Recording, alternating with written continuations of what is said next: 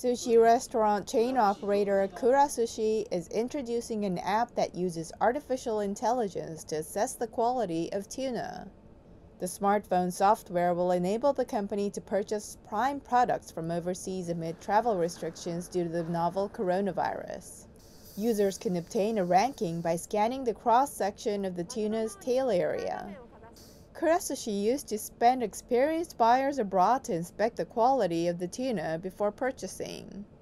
With the app, the company can have contacts overseas test fish for factors like texture and fat content on its behalf.